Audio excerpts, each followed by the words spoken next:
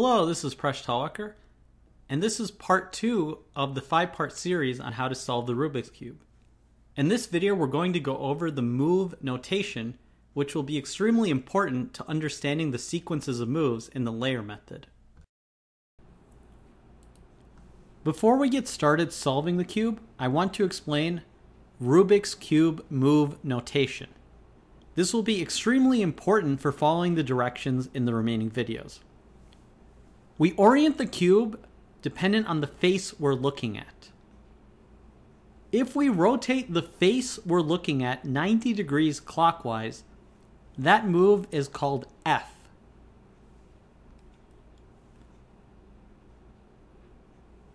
If we do F a second time, that rotates it 90 degrees clockwise once more. This is F a third time. And here's F a fourth time, which brings the front face back to its original position.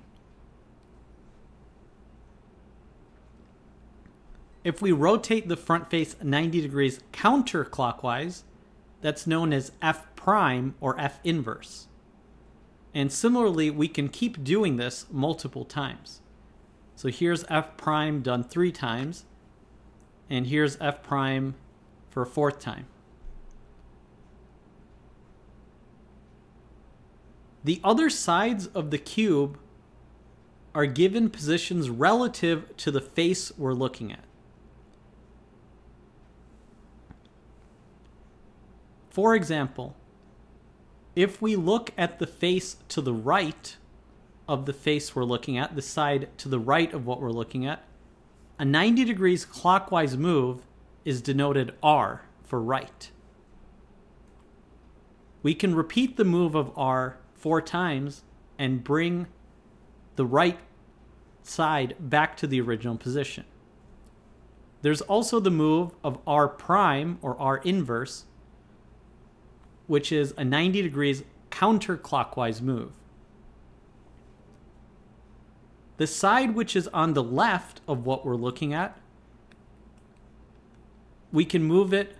The move L is a 90 degrees clockwise move relative to that face.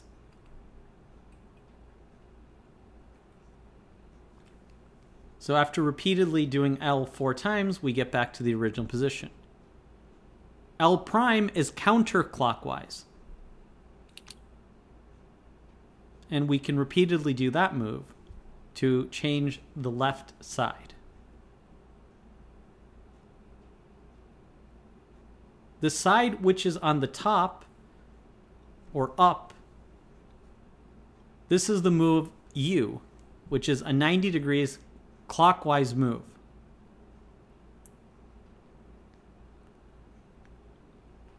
And here we bring U once more and bring it back to the original position. If we rotate the upper face 90 degrees counterclockwise, that's U prime or U inverse.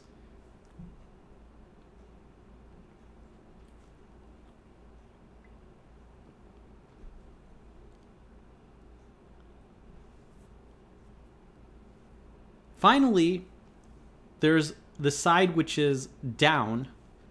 The bottom side we'll call down. So the move of D is a 90 degrees clockwise move of the bottom side of the cube relative to what we're looking at.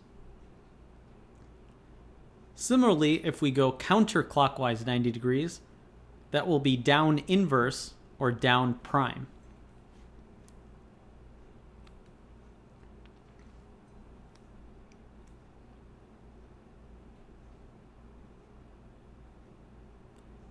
There's also a back face, and you could similarly add notation to that, but we're not going to need it for any of the moves in our videos.